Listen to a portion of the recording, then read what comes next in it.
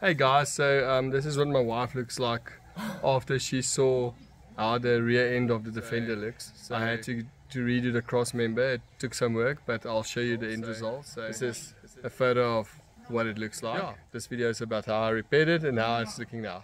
I'll be removing the NAS step, getting it powder coated and sorting out a few things here at the back to make it look good. It's a common issue for these vehicles to get some surface rust, some bolts rusting that I'll remove and replace with probably stainless steel. So for now I'm basically just removing this and we'll take it from there.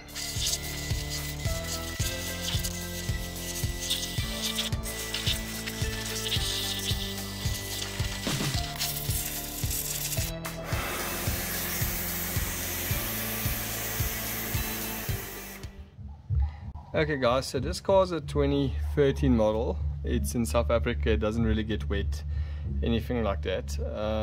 I just washed it now, but there's quite a lot of sand and mud coming out of it. Just check yours. It's all surface rust, but if you don't attend to it, somewhere it is going to bite you in the arse. If I look at this piece here, it's still on the surface, but you know, once you leave it too long, it will start pitting, stuff like that. So I'm going to basically take a flapper disc, just clean some of the worst stuff off, won't go too deep, and I'll put a coat over that. So there's a few options I've got. I'll just do some research and decide which way I'm going to go. You also get a coat called Coast Guard, which is a black paint. Yeah, it's an undercoat, but you don't really need to paint over it. One guy I know specifically uses it on all the rear cross members to seal it. Never have any issues with it, and basically it prevents rust from forming. So yeah, a few options, but yeah, starting with this job now. As you can see, I just finished sanding all the rusty parts down. It's really very much a surface rust. There's nothing that pitted or anything like that. Happy to catch it early. I marked everything up, so I'll be doing some spray work now, then should be sorted.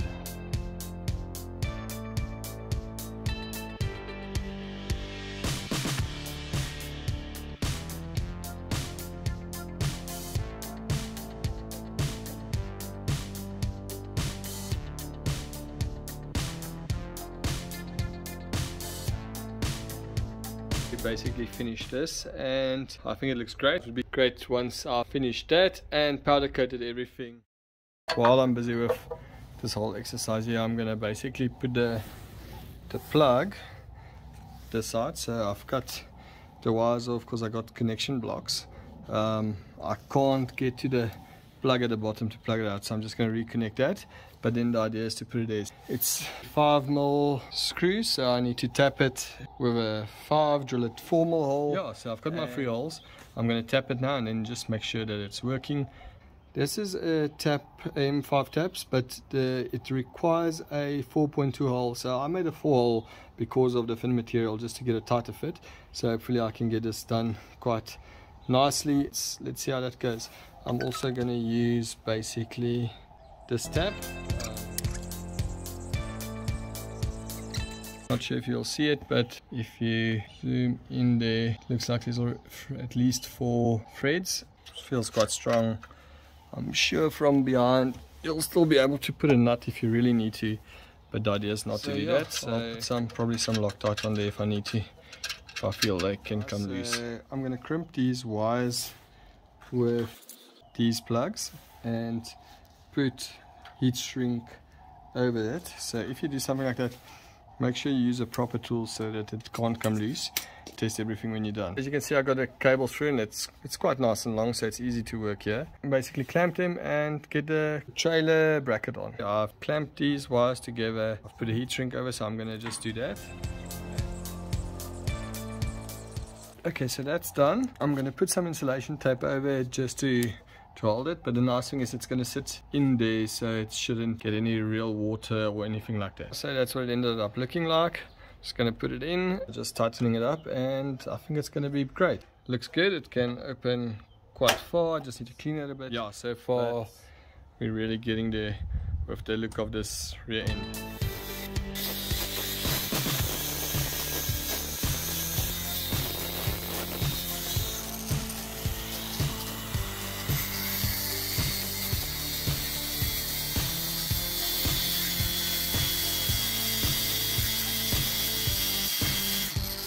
I created this extendable tow bar bracket like you can see there. There's a pin going through there, then at the bottom you can put a pin through and screw it in. So I'm basically sending this now for powder coating with these brackets and the step, as you can see, chipping off. So okay guys, so I basically just got my stuff back from the powder coaters. I relined the inside of the rear drawer system. Done that, so the next thing to do in the back here is get high dense foam inserts on this side and this side, where I can put the basic stuff like cutlery, you know, quite a few things that I take on a normal trip, even the jacks, that type of stuff, have a place for it where it's permanently situated. And then I'll keep the front of the drawer open for tools or, you know, just random loose stuff that you carry along. Then just to show you the finish basically, so I took the drawer, sent it to powder coating, and it looks quite unique. Unfortunately this has worn there, but I'll try and sort that out on a bit later stage. I got some proper leather, got it dyed to this color. I'll probably play around with a few colors if I want to. I changed all the bolts to stainless steel. Is it? Okay guys, so you can see the kid always wants to be in a Land Rover, which is great for me. But anyways, just to recap on everything I've done, I've redid the rear door, and as you can see I finally got that last piece of carpet in, but still need to clean it up with paraffin.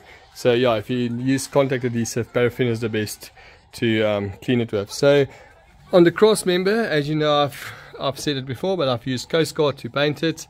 I've moved the plug. I finally powder coated this, which was something I wanted to do for very long.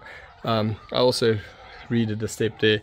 So all the bolts are covered with some plastic covers, which just makes it look nice. And I think this pin that's red, it just stands out a bit, so I just need to put my cover on. I'm quite happy with how it came out, and to be honest, I think it's a very rewarding job. And if you get that sorted, it looks great. All in all, probably a week's worth of work, waiting for powder coating. You know, the spraying and stuff is half a day's work. It's just getting the prep work done. But otherwise, I'm very happy with it. I hope you guys like it. Give me some comments. Let me know if you think it looks good, and appreciate everyone's input. Guys, thank you very much. Hope you enjoyed the video, and see you next time.